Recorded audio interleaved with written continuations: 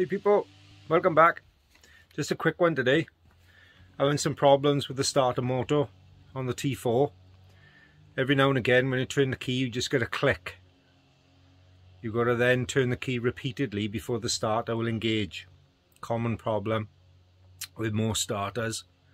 There's only 3 Allen head bolts. We'll take them into the engine bay, have a look. Should be a quick swap out. Got a replacement on Fleabay, a reconditioned, for I think it was 56 quid. So let's get stuck in.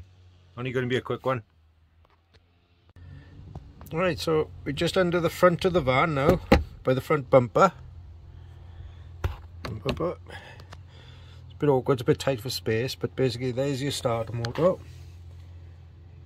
You've got 3 Allen head bolts, one there, and then one up on top, which is hard to see.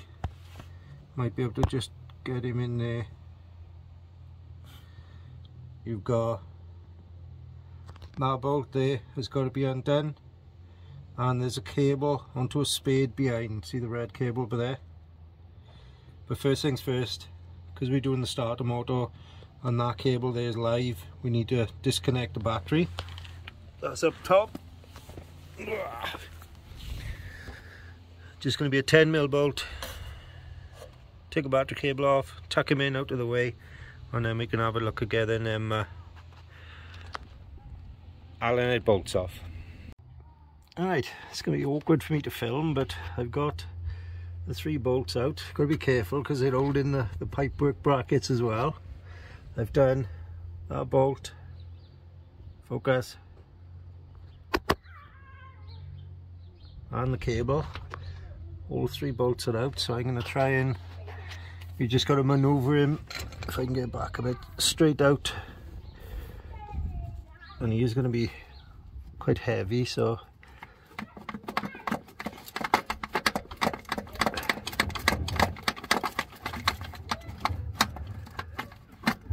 he's stuck behind that bracket. There we go. That's him out. And then obviously that's the hole that the new one's got to go back in, and then you can see that 3rd bolt up top then. So let's compare the two, the old and the new, and get him stuck back in. Okay, so there's the old, there's the new. The new is slightly shorter, but everything else seems to be right. The holes have seemed to line up. Sprocket seems okay. So basically it's just a reverse now. We've got to lift that up into that hole in our socket and then get the 3 Allen head bolts in, and then obviously you're live, and then the cable I was on about connects to that spade. Live, and then your spade to there. So I'll get them in place and we'll start the bolts, get them tightened up. Right, okay, so I've put the bottom 2 bolts on and the top bolt is tucked in behind those wires. I've done the cable on the spade. I've done the power nut up. Don't over tighten this nut. This came with a split washer, so it won't back off on its own. The only tip I can give you is when you put the 3 bolts in, don't do them all up, or the bottom ones up first. Put them all in and just get them hand started, just to make sure you've got all the holes lined up before you actually tighten them right in.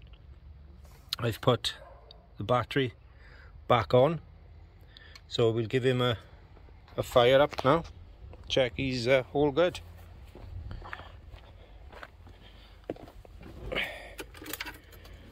He's out of gear.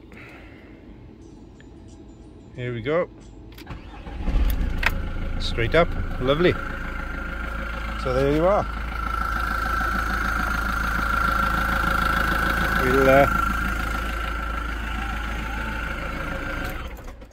knock him off, but basically I know it was only a quick video, but that's it. There's 3 Allen head bolts, and it's situated as you look at the engine.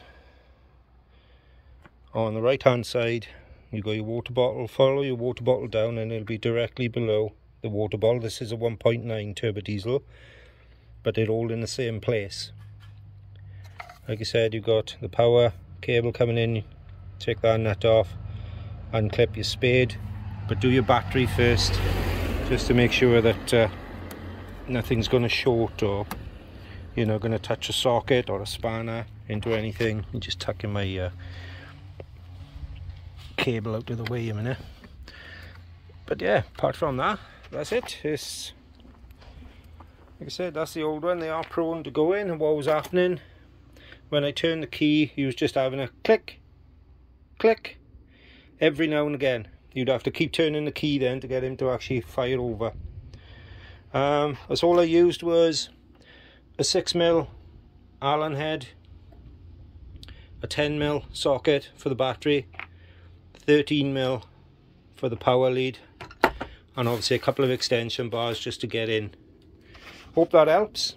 It is really that easy to change the starter motor. As you can see, this one, it's probably not past this date, but you can see it's starting to fray, and it could probably be reconditioned. So, but there you are.